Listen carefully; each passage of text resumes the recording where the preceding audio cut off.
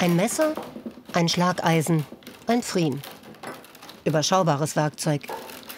Es gibt sie noch, die guten Dinge, schon klar, aber wie werden sie gemacht? Handwerkskunst. Wir zeigen sie Ihnen und dafür nehmen wir uns Zeit.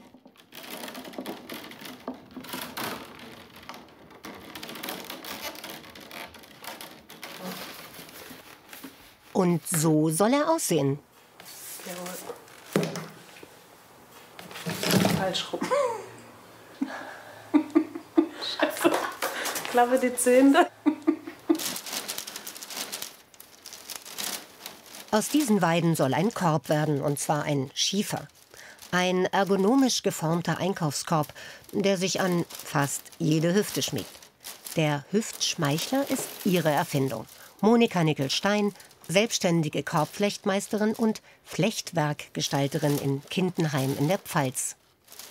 Wir zeigen Ihnen, wie sie ihn macht, Ihren Korb, und zwar von Anfang an. Und wir zeigen Ihnen, mit wie viel Gefühl er wächst. Es fühlt sich, die sind schön glatt und ein bisschen wachsig an der Oberfläche. Und das ist ein schönes Gefühl. Also es ist handschmeichlerisch, finde ich. Ja. Es klingt ein bisschen paradox. Frische Weiden werden erst monatelang getrocknet vor dem Flechten, dann aber wieder gewässert. Monika Nickels Werkstatt im alten Feuerwehrhaus hat dafür beste Bedingungen. Es gibt einen alten Weinkeller und der gab für sie den Ausschlag.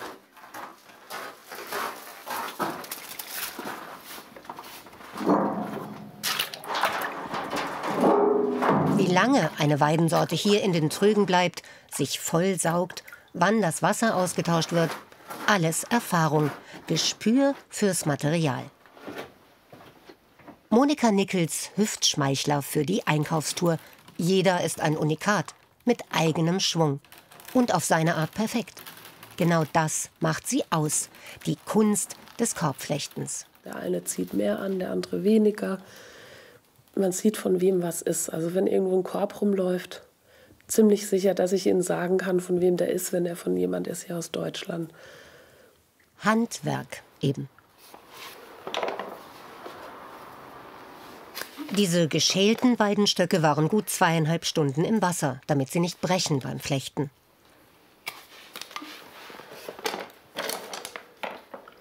Am Anfang schneidet Monika Nickel Weiden in kurze Stücke für den Boden des Einkaufskorbes. Also ich spalte jetzt hier die Querlagen alle in der Mitte auf mit Messer und schiebe sie über die lange Weide drüber. Und zwar immer abwechselnd, sodass das Stammende, das dicke Ende, einmal nach links und einmal nach rechts guckt, um den kleinen Stärkeunterschied, Dickeunterschied, der da ist, auszugleichen.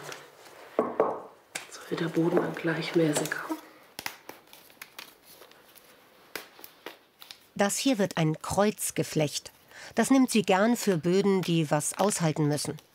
Noch gibt es keine Delle, nichts, was zeigt, dass der Korb, den sie macht, am Ende schief sein soll.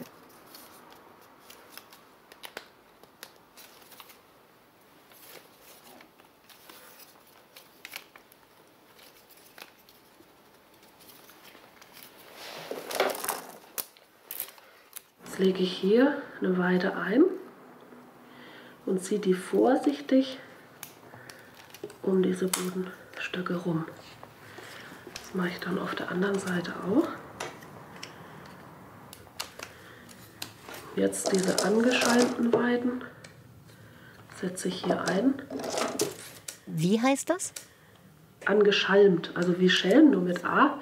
Wir nennen dieses lange Anschnitzen, sage ich mal, das flache, wo dann solche Schnipsel entstehen, nennen wir Anschalmen.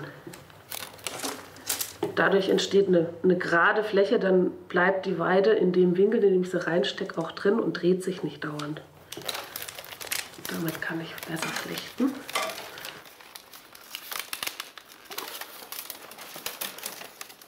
Korbmacher arbeiten frei schwebend, im wahren Sinne aus der Hand heraus. Nur bei Auftragsarbeiten mit zentimetergenauen Größenvorgaben, da arbeitet Monika Nickel mit einem Maßband.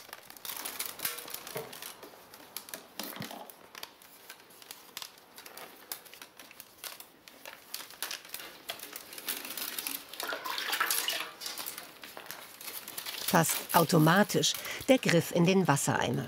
Sie fühlt sofort, wenn die Weiden nur ein bisschen zu trocken werden. Schön abziehen, dass es richtig dicht wird. Und genau hier kommt die Wölbung in den Korbboden. Also ich drücke beim Flechten diese Querlagen immer ein bisschen nach unten, muss dabei gucken, dass die in einer Ebene einigermaßen sitzen. Genau. Und guck, dass es hier an der Seite ein bisschen nach unten gewölbt ist. Es sieht aus, als könnte sie die Weiden wie Fäden biegen. Ja, also das sieht aber auch nur so aus. Man braucht schon ganz schön Kraft in den Fingern. Also bei denen geht's noch, die sind relativ dünn. So, ich klopfe jetzt hier nochmal, um das zu verdichten.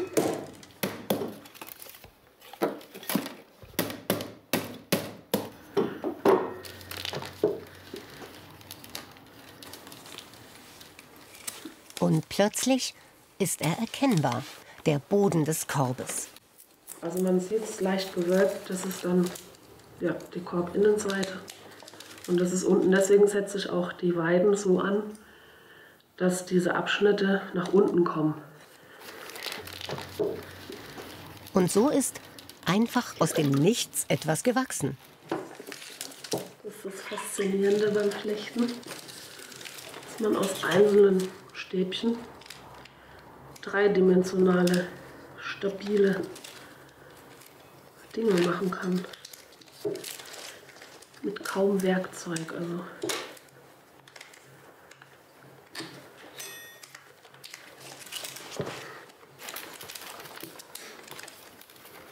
Monika Nickel lebt und arbeitet im Weinort Kindenheim in der Vorderpfalz, oberhalb der Rheinebene. Aufgewachsen ist sie nur ein paar Dörfer weiter. Nach Kindenheim kam sie, weil ihr Bruder dort das alte Feuerwehrhaus kaufte. Das passte genau. Die Korbmachermeisterin und Flechtwerkgestalterin, so heißt ihr Lehrberuf inzwischen, fand in der ehemaligen Fahrzeughalle der Feuerwehr eine ideale Werkstatt und ausreichend Platz für ihre großen und kleinen Arbeiten. Nachbarschaft ist ihr wichtig. Hallo Moni. Ah, hallo Annette, grüß dich. Na, Super. grüß dich. Wie geht's? Gut. Gut. Gerade heute früh habe ich ihn fertig gemacht. Ah, super, jetzt. Genau, toll. ist auch schon trocken. Da repariert sie einen Henkel auch mal gegen Naturalien. Geboren wurde Monika Nickel 1974 auf Borneo. Bis sie 1,5 Jahre alt war, lebte sie mit Eltern und Geschwistern in Indonesien. Ihr Vater, ein Agraringenieur, hatte dort eine Landwirtschaftsschule aufgebaut. Vor ein paar Jahren hat sie noch einmal ein Praktikum in ihrer alten Heimat gemacht, als Korbflechterin. Sie war gern dort, aber sie liebt die Pfalz, ihren Weg durch die Weinberge. Und sie lässt sich auch hier inspirieren. Irgendwas mit Schnecken schwebt ihr zurzeit vor. Es ist eben unerschöpflich, ihr Handwerk. Und ihre Ideen sind es auch.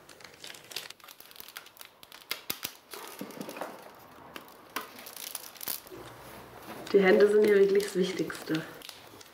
Und es gibt viele Dinge, die hat man irgendwie in Händen, die kann man gar nicht so genau erklären. Das Interessante ist ja, viele Leute denken, Körbe sind von der Maschine gemacht, wenn sie billig sind. Es gibt auf der ganzen Welt keine Maschine, die flechten kann, weil eben so viele kleine Millimeter Arbeit spüren, was macht jetzt das Material? Ist die Weide dabei am Knicken? Muss ich sie mehr ziehen, mehr drücken? Das kann eine Maschine noch nicht. Also ich weiß nicht, ob das überhaupt jemals möglich ist, dass Roboter so gut programmiert werden können. Ich hoffe ja fast nicht. So, da der Korb ja asymmetrisch werden soll, also schön schief, jetzt überlegen, wie ich da aufzäune.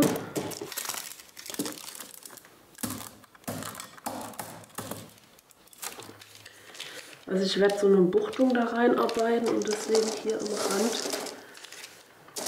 was sonst beim ovalen Boden nicht üblich ist, ein bisschen hin und her flechten, um einen richtigen Bauch reinzukriegen.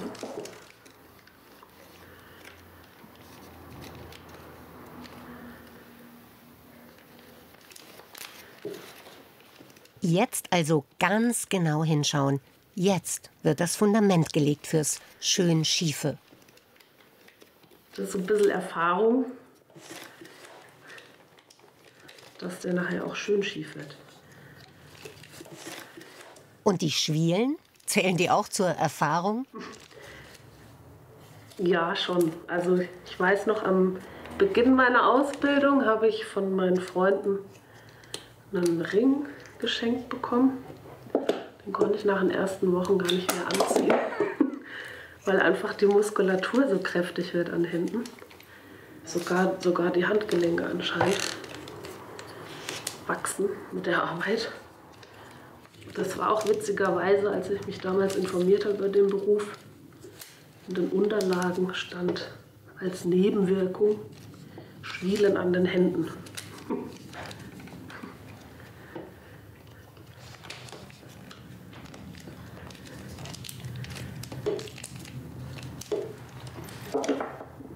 So, man muss noch ein bisschen mehr drauf.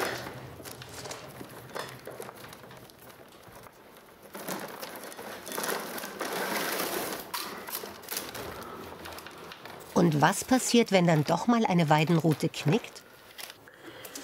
Also wenn sie richtig geknickt ist, dann ist es wie eine Sollbruchstelle, wo die Weide in der Regel bricht beim Verflechten oder wo später man leicht hängen bleibt und das Ganze aufreißt.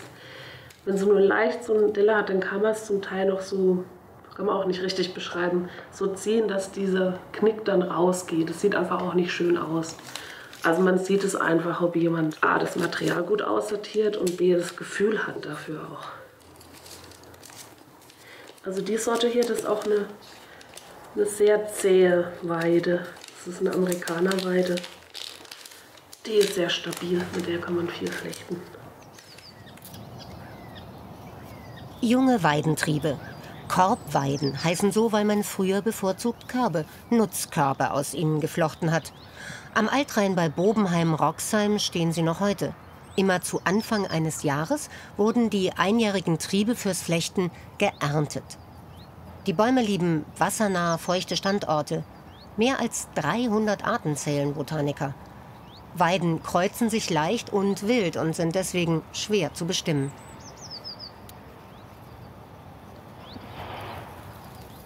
Schon 1880 gab es hier eine Korbmacherschule. 150.000 Stecklinge wurden damals gepflanzt. Diese Naturdenkmäler stammen noch aus der Zeit. Die Schule machte dicht, die Weiden blieben. Auf ihre Art sind sie Zeitzeugen, diese alten Kerle. Die hier werden nur noch alle 4 Jahre geschnitten, von Naturschützern. Heute kommen Weiden für Korbmacher und Flechtwerker aus Plantagen, Anbaubetrieben, maschinell geschnitten von extra niedrig gezüchteten Bäumen. Diese alten Herren hier eignen sich nicht zum Flechten. Veredelte Trauerweiden sind erstaunlicherweise zu hart, zu wenig biegsam zum Flechten.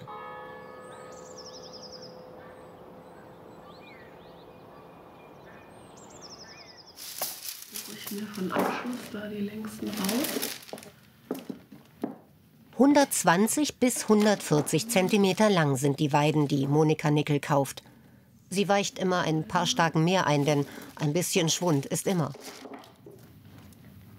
Ich sehe, das sind mehrere Schadstellen, diese hellen, narbenartigen Ringe.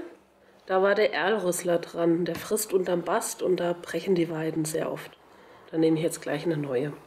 Und hier, wo diese Weide eine Delle hat und es geht so ringelartig nach oben und das war die Ackerwinde. Und die stört auch die Weide im Wachstum und die brechen auch oft.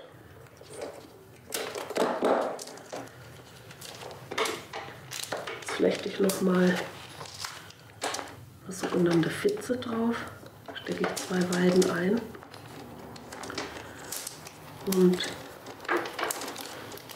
ziehe die quasi immer so übereinander. Und warum das?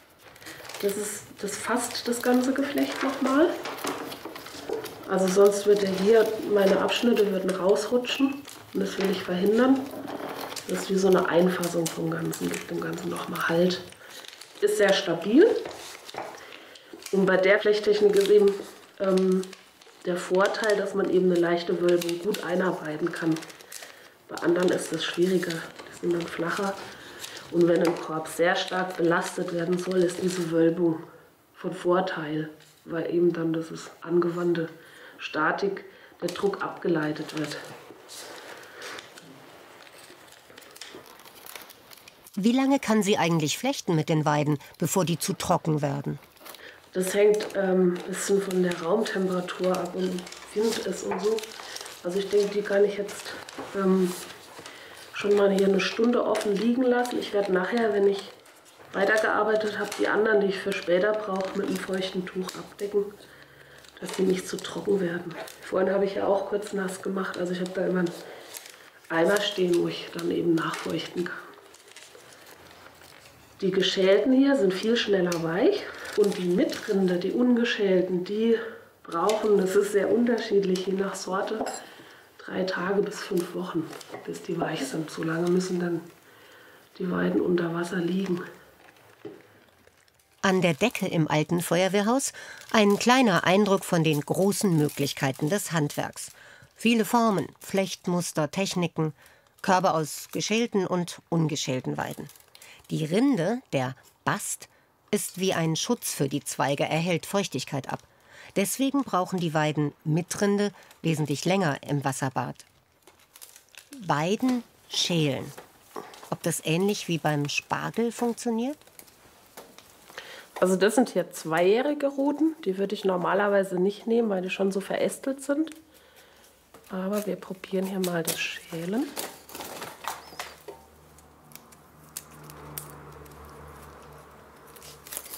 Ja, das ist schon ein bisschen zu weit, also vom Wachstum her. Es gibt da einen optimalen Zeitpunkt, den muss man erwischen, da geht die Rinde super runter.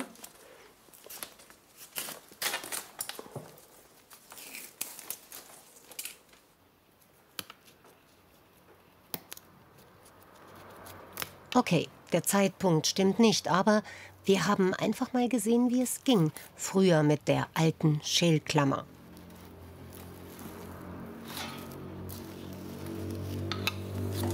So, das sind jetzt die geschälten Ruten, die man dann noch mal eigentlich ein Jahr trocknen lässt und bevor ich sie verarbeite, noch mal frisch einweicht.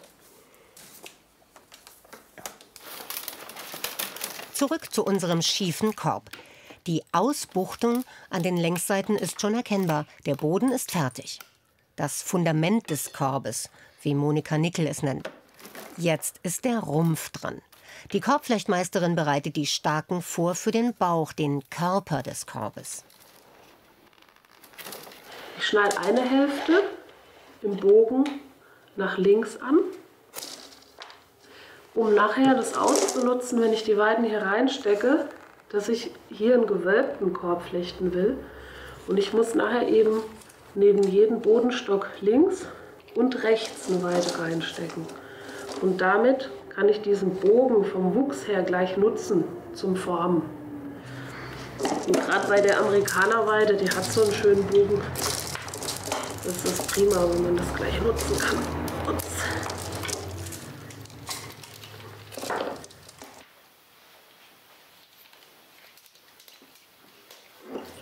Also mit dem Pfriem hier mache ich mir Platz. Das ist eben einfach so eine Metallspitze, mit der ich vorbohren kann, um Platz zu schaffen, um dann die Weiden richtig fest reinzustecken. Also man kriegt Kraft oder hat Kraft, aber ich bin schon manchmal erschöpft nach so einem Arbeitstag. Jetzt ändere ich hier die Bogenrichtung, weil ich eben an den schmalen Seiten mehr nach innen arbeiten will. Also drehe ich den Spieß gerade rum. Also das ist, man sieht es fast nicht beim Aufschlagen, aber es macht beim Flechten schon einen Unterschied. Also ich brauche viel weniger Kraft.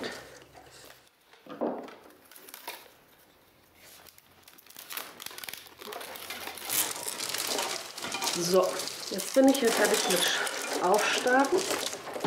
Ich habe hier einen Bock zum Brett.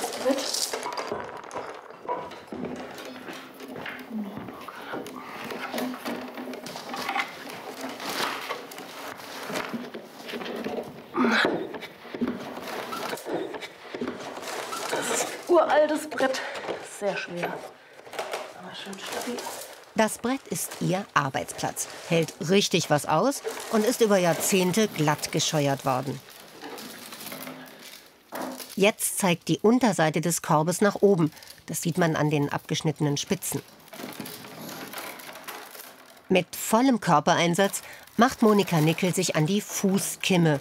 Ein fester Rand, der den Korb von unten schützen soll. Und zwar stecke ich jetzt 4 Weiden nacheinander immer links von einer Stake ein. Also da geht es jetzt um die Querstarken? Genau. Und dann knicke ich die so rum, praktisch hinter dieser langen Stake nach vorne. So. Und jetzt habe ich hier die 4 Weiden, mit denen ich diese Kimme flechte, vor 3, hinter 1. Das heißt, die linke Weide geht über 3 Staken, hinter eine Stake, wird nach vorne geflochten. Jetzt liegen die ja wieder parallel, also geht wieder die linke, vor 3, hinter 1. Und die Staken muss ich dabei schon versuchen, ein bisschen auseinanderzuziehen, dass die Abschnitte gleichmäßig werden. Vor 3, hinter 1. Klingt einfach. Langsam erkennt man, worauf der Korb später mal stehen wird. Die ist mir gerade hier angebrochen. Die Stake, die wechsle ich gleich aus.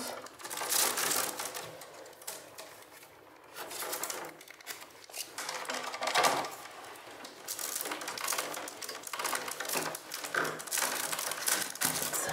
Es bleibt ein Kraftakt.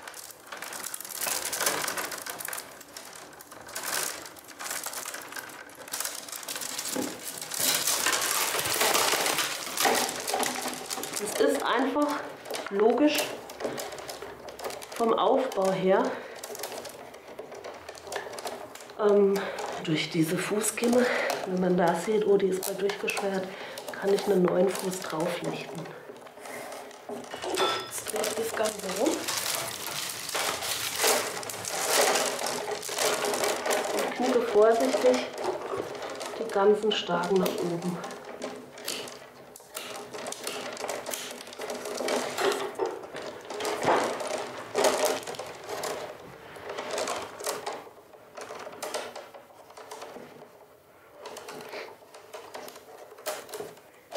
Jetzt ist endlich ein bisschen mehr Korb zu sehen oder zu erahnen. Dann die Rumpfkimme reinflechten.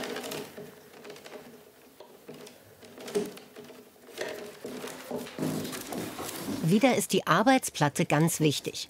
Wenn Monika Nickel am Geflecht für den Körper arbeitet, darf der Korb nicht wegrutschen, muss aber trotzdem beweglich bleiben.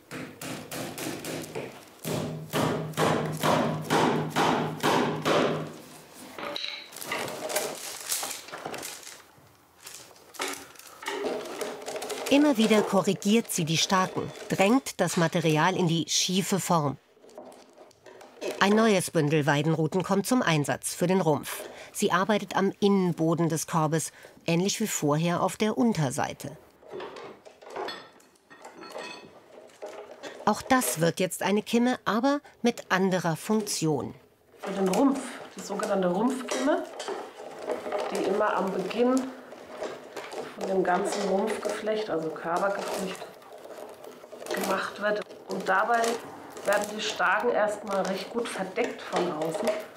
Da ist kaum Luft nachher. Also man kann dieses Kimmengeflecht so dicht flechten, dass, wenn man es gegen das Licht halten würde, fast kein Licht mehr durchkommt. Ich muss jetzt gerade hier am Anfang stark darauf achten, dass ich die Stakenrichtung immer schön ausgleiche und die zurechtbiege. starken Richtung. Was meint das jetzt? Also, dass sie soll nicht so schief laufen, ich übertreibe, möglichst gerade hoch und vom Bogen her, dass nachher dass ich jetzt schon die Form anpeile, die der ganze Korb nachher hat. Da werden Mittelfinger und Daumen extrem beansprucht, weil ich mit den beiden praktisch die Starke immer fixieren muss und reindrücken oder rausdrücken. Und beim Rumpf macht man eigentlich in der Regel immer eine doppelte Rumpfkimme, damit eben das ein gutes Fundament hat, das Ganze. Ich habe Lehramt studiert, das ist nicht das Richtige und eben gesucht nach Handwerksberufen und bin eigentlich durch Zufall darauf gestoßen, über das Berufsinformationszentrum. Ich habe den Beruf überhaupt nicht auf dem Schirm gehabt. Ich wusste auch nicht, dass es noch ein Ausbildungsberuf ist. Das hat mich erstaunt, hat mich interessiert und ich habe dann ein Praktikum gemacht, 3 Wochen in der Werkstatt. Und das hat mich so gepackt, dass ich beschlossen habe, das lerne ich. Das hat mich so gefesselt, dass ich nachts im Bett lag, weiß ich heute noch, und vor den Augen hatte, wie ich flechte. Und seitdem flechtet sie. Genau. Ich habe mich dann auf die Suche gemacht. Eigentlich wollte ich in einem Betrieb lernen, habe damals festgestellt, es ist fast unmöglich, irgendwo eine Stelle zu kriegen. Und deswegen bin ich dann an diese staatliche Berufsfachschule für Flechtwerkgestaltung, wie sie inzwischen heißt, und habe da Ausbildung gemacht und bereue es auch gar nicht. Es war super. Jetzt lege ich die Schicht ein. Das heißt, dass ich in jeden Abschnitt, in jeden starken Abstand eine Weide einlege. Ich fange jetzt hier an, lege die rein und flechte einfach über 1 unter 1. Das ist ganz ähnlich wie beim Weben. Und dieses drüber drunter, das nennen wir einen Flechtschlag. Ich mache jetzt hier erstmal immer einen Flechtschlag.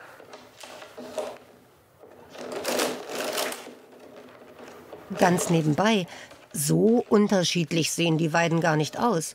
Deshalb braucht man sicher ein erfahrenes Auge beim Sortieren. Das ist auch immer lustig am Beginn der Ausbildung oder bei Praktikanten. Man kann Stunden verweilen mit dem Sortieren. Man kriegt da Übung. Genau. Und das ist auch, wie gesagt, ich mache es relativ schnell, weil ich dann noch mal beim Flechten kurz durchsortiere, dicker, dünner und das entsprechend dann verwende. Das ist eine Stelle, die für Laien immer sehr verwirrend aussieht, weil sich die Walten da übereinander schieben und man darf aber keine vergessen, da muss ich unten noch eine reinschieben und wenn dann innen in jedem Abschnitt eine liegt, habe ich auch keine vergessen. So. Ich gucke jetzt noch mal und klopfe die erste Runde noch mal.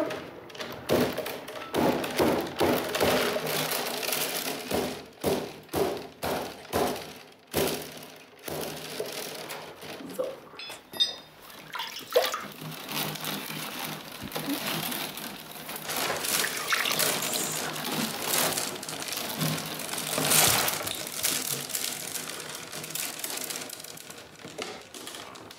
Wieder an irgendeiner Stelle an.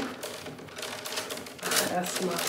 Sie macht an einer Stelle gleich mehrere Flechtschläge hintereinander mit mehreren starken. So kommt sie schneller vorwärts. Auch wenn die reine Korbmacherlehre sagt, immer eine Runde rum. Mein Lehrmeister hat immer gesagt, das muss auf einem Guss sein, von unten rauf in einem Guss.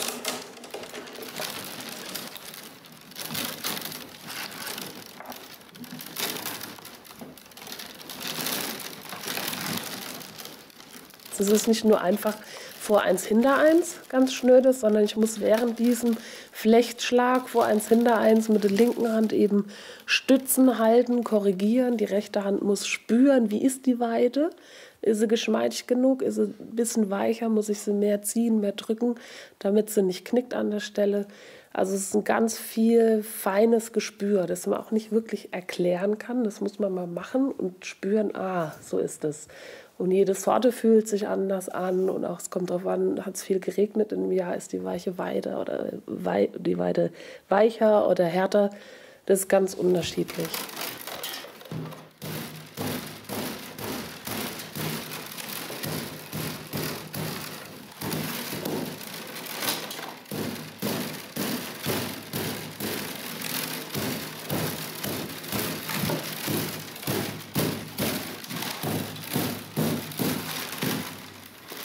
So, ich fange jetzt an einer anderen Stelle an.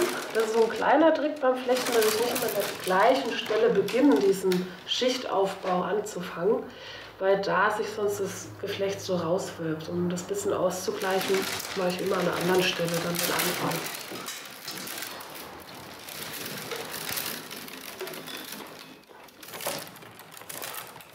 Ja, die ist sehr aufgeplatzt. Die versuche ich jetzt anzudrehen, damit die Fasern sich miteinander verbinden. Jawohl.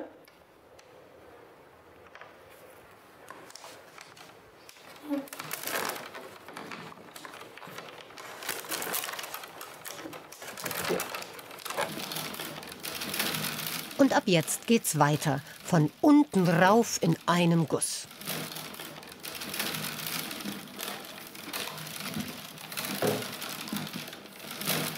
Das ist der meditative Teil, wo man in Ruhe vor sich hin arbeitet. Klar, das Flechten an sich, wenn ich jetzt hier sitze und meine Arbeit mache und keiner ist da, man ist schon mit sich selbst vor dem Stück. Finde ich aber nicht schlimm. Man kann so viel nachdenken, sich sortieren. Ich bin abends aufgeräumt. Körperlich platt, aber im Kopf aufgeräumt. Ich gehe gern zu meiner Arbeit. Ich stehe gerne auf, gehe gerne in die Werkstatt, weil mir das Handwerk an sich Spaß macht. Also ich habe die Weiden gern in Fingern. Es macht Spaß, das zu formen, damit umzugehen, neue Produkte zu entwickeln und vielleicht mal ein bisschen rumzuspielen und rumzuspinnen und darüber auf neue Ideen und Formen zu kommen. Und die neuen Formen und Ideen sehen wir hier im Laden, im kleinen Verkaufsraum, ihrem Showroom. Hübschigkeiten nennt sie ihre Erfindungen. Sie sind ihr Steckenpferd, aber auch ihr Broterwerb. Sie lebt hauptsächlich von diesen gedrehten Spielereien, so nennt sie auch. Sieht aus, als seien sie ziemlich kompliziert geflochten. Also in so einem einfachen, schönen, schiefen Korb steckt wesentlich mehr Know-how und viel mehr Fingerfertigkeit als jetzt in den kompliziert aussehenden, gedrehten Sachen. Also ich erlebe oft, dass ich, wenn ich auf einem Markt bin, von Kunden erstaunt gefragt werde, ist es noch ein Beruf? Und wo lernt man das? Und dann erkläre ich immer, Berufsfachschule, 3 Jahre Ausbildung. Und dann sind die meisten total irritiert. Wie, 3 Jahre? Was machen sie denn da, 3 Jahre? Und ja, da muss ich fast schon mal ein bisschen schmunzeln, weil diese 3 Jahre nie und nimmer ausreichen, um alles zu lernen, was man lernen könnte in dem Bereich. Das ist so vielfältig, unser Handwerk. Das ist irre. Korb machen, das heißt eben schon lang nicht mehr nur Körbe flechten. Ich sage mal, wir können mehr als nur Körbe. Körbe allein ist schon spannend. Und wenn man dann noch in andere Materialien geht, von Haselnuss über Hartriegel, verschiedene Gräser, Binsen, whatever, das ist unglaublich vielfältig. Bambus in Asien, das ist also nie zu lernen oder zu beherrschen. Das finde ich toll. Und die Bandbreite, also von mini kleinen Dingen bis Richtung Architektur geht es ja und auch von den Produkten, also vom Schmuck bis Hausverkleidungen, Zäune. Wird nie langweilig. Und ich versuche auch, mich fortzubilden, also neue Techniken zu lernen, die ich noch nicht kann aus anderen Ländern. Das ist auf jeden Fall, finde ich, auch wichtig, über einen eigenen Tellerrand drüber zu gucken. Insgesamt muss man auch sein Hirn einschalten, um mit dem Beruf heutzutage sein Überleben zu sichern. Also es ist nicht so, wie manche sich das vorstellen, dass ich den ganzen Tag bastelnd unter dem Apfelbaum sitze oder so. Ja, und wenn man das hier sieht, die ganzen Arbeitsschritte, die Zeit, ist einem klar, dass ein Holzkorb im Baumarkt für 10,99 €, der kann nicht in Deutschland gemacht sein.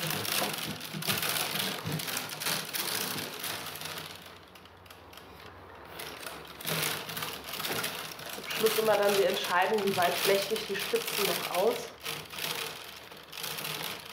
Zu dünn ist auch nicht so gut.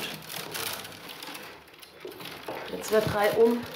Alles, was hier übersteht, abgeschnitten, dass es nach innen guckt. Und später wird es dann sauber auf der Innenseite abgeschnitten. So.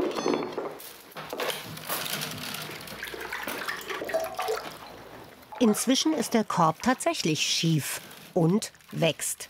Nochmal anfeuchten und das Spiel beginnt von vorn.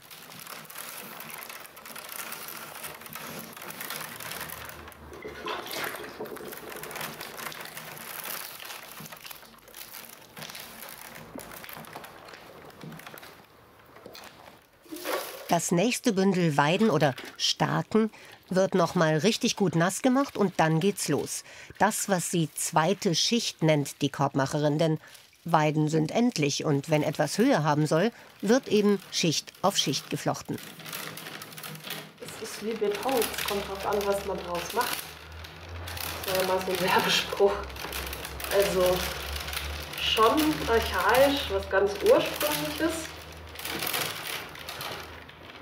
Ein Gestaltungsprofessor von der FH in Korb, Professor Stüppe, der hat gesagt, mit Geflecht kann man nicht lügen. Also es ist ein grundehrliches Handwerk. Man sieht einfach, ob man es kann oder nicht. Man sieht jede Bruchstelle, jede Ansatzstelle.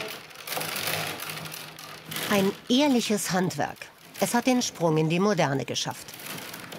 Das Handwerk an sich auf jeden Fall. Es ist halt nur so, dass viel importiert wird, weil einfach die Arbeitszeit extrem hoch ist und das wie in allen anderen Bereichen auch nicht mehr unbedingt bezahlt wird. Und deswegen wird viel im Ausland produziert. Ich habe in Indonesien ein Praktikum gemacht in einer Möbelfirma. Die Arbeiter kriegen 1 Euro am Tag umgerechnet. Da kann die halt nicht mithalten.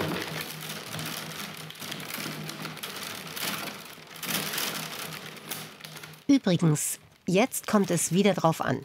Jetzt geht es ums schön Schiefe. Vor allem, weil es auf so einer kurzen Strecke ist. Also ich muss echt gucken, dass die mir nicht aus der Ebene rausrutschen, weil das sieht man nachher auch wieder im Rand. Und dann sind die Weiden, meine Flechtweiden, jetzt schon fast dicker als die starken. Und da muss man extrem aufpassen, dass es einem nicht die Form verhaut. Jetzt schneide ich auch erstmal alle Stammenden ab.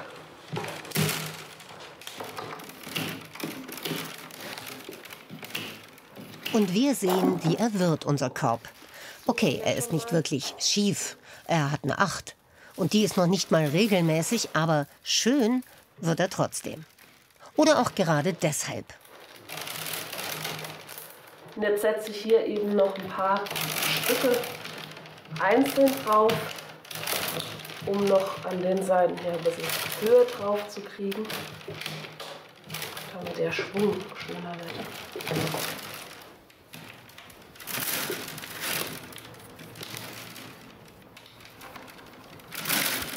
Also mir ist das Liebste, dass ich wirklich direkt mit den Händen meine Ideen umsetzen kann.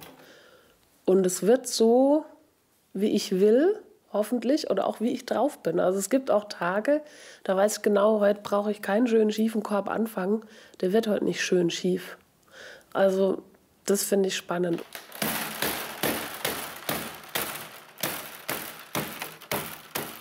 Bis jetzt hat sie gut 3,5 Stunden gearbeitet.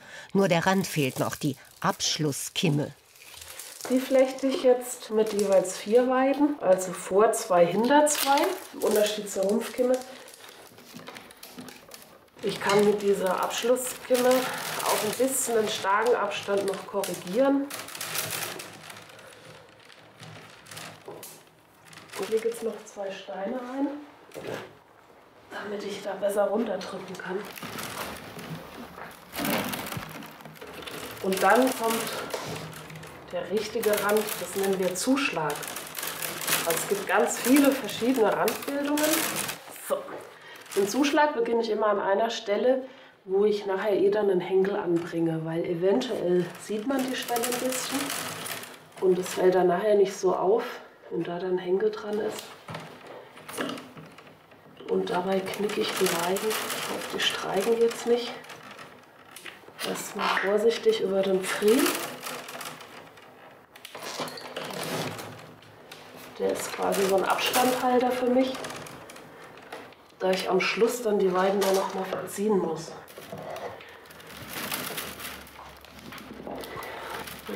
Ja. Ich mache einen Zuschlag, hinter 1, vor 3, hinter 1. Jetzt muss ich arg aufpassen, dass er hier abfällt und da die Weide über 90 Grad geknickt wird. Und das beansprucht hier schon sehr, ja, ist schon gebrochen. Das macht die normalerweise nicht mit. Wo ich mein Pfriem hingelegt, da ist er. Ich kann aber neu einsetzen.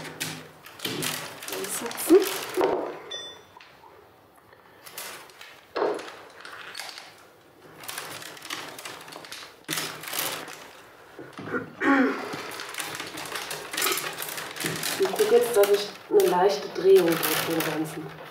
Durch diese Drehung spalten die Fasern sich ein bisschen auf.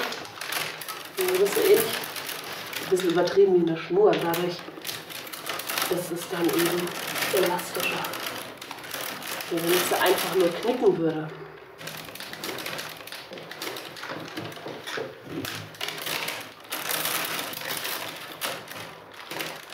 Das sind auch so Kniffe, die stehen meines Wissens in keinem Buch drin. Das lernt man dann vom Meister. Und jetzt wird es hier verzogen. Deswegen habe ich am Anfang den Pfriem eingelegt, weil hier jetzt nochmal Weiden unten reingezogen werden müssen, sodass man den Übergang vom Zuschlag nachher gar nicht mehr sieht.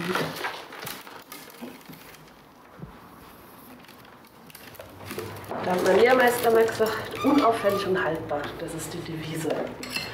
Unauffällig und haltbar.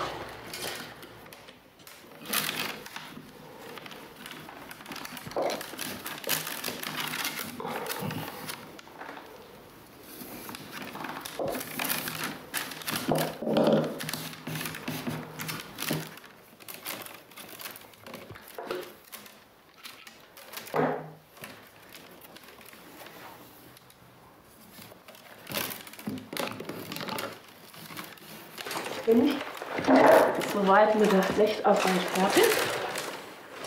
Ich gucke noch mal drüber, ob ich ihn nur noch mal draufklopfen muss, ob das passt. Und das, was jetzt noch übersteht? Wird abgeschnitten. Das nennen wir Ausputzen.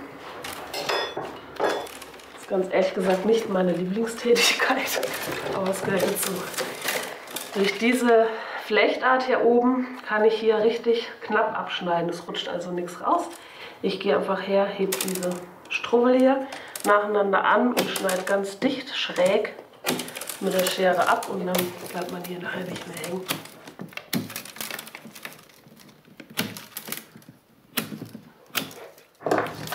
Das ist er. Passt. Jetzt muss ich nur noch eben weiter ausputzen. Naja, das ist so ein bisschen wie Küche aufräumen nach dem Kochen, ne?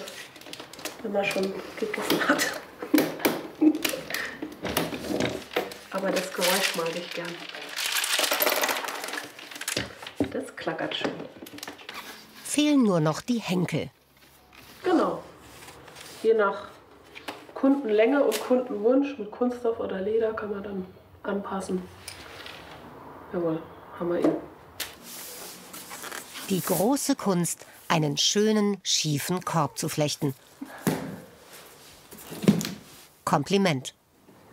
Voilà.